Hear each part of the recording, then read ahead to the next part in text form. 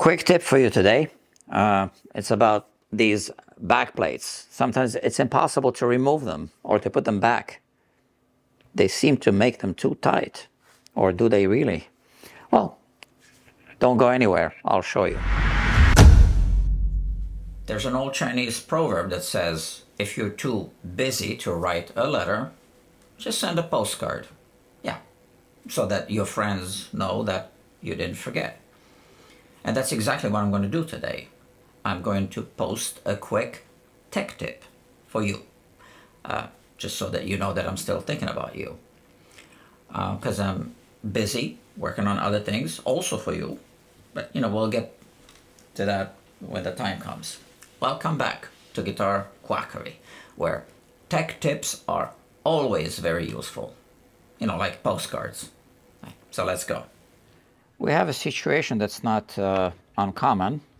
So we're changing the battery, but the problem is this plate. So if you try to put it back, as you can see, it doesn't fit inside of this recessed area. Not even if you push it hard. It was really tough to get it out because it was really wedged inside. If you try to start it on this end, you can't push it down all the way here either.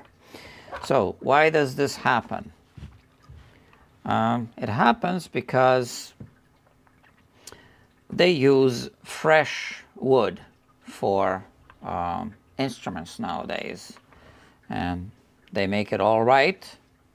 This initially fits, but then the wood shrinks and this is trapped inside. So you remove the screws and you can't remove the plate. So I had to really force it out. Came out, so now we need to trim it a little bit on this side. Okay? Sorry for the interruption. Oh. Guitar Quackery.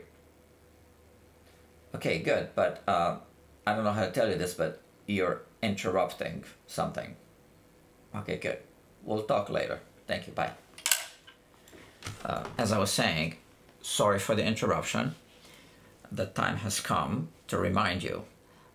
If you think you're gonna like this video, you know what to do, right? So the links are downstairs. Okay, that's it. Okay, so now let's get back to work. I'll just be using some 80 grit sandpaper. I got 120 on this side. I think 80 grit will do just fine. And I'll just sand this down like that.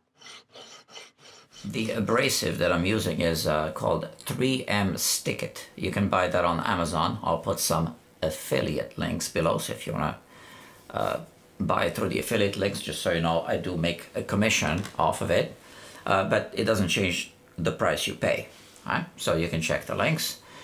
Also, to finish it off, you need to deburr it a little bit. So just turn it 45 degrees at an angle and deburr both sides, and then once that's done, just check to see if it fits and repeat the process until it fits. I think we need to remove a little bit from here as well. Every situation is different. Sometimes you will have to reduce the size of the plate all around, and that's because you want to maintain the proper alignment of the screw holes. All right, so just use your best judgment and keep checking, and then eventually it will fit. Okay, so now it fits nicely. Just need to put the battery inside and the screws. I know this video is not exactly of the caliber that you're used to getting from the Guitar Quackery YouTube channel, but like I said, I only had time to send a quick postcard just to keep the show on the road. And also, as I mentioned, I'm actually working on some interesting developments for future videos. So I'm doing my part, and you need to do your part. Just keep watching the videos that I post, just to keep the engine well oiled for the algorithm to, do its thing. And I don't know what else to tell you, except I'll see you soon, and thank you very much.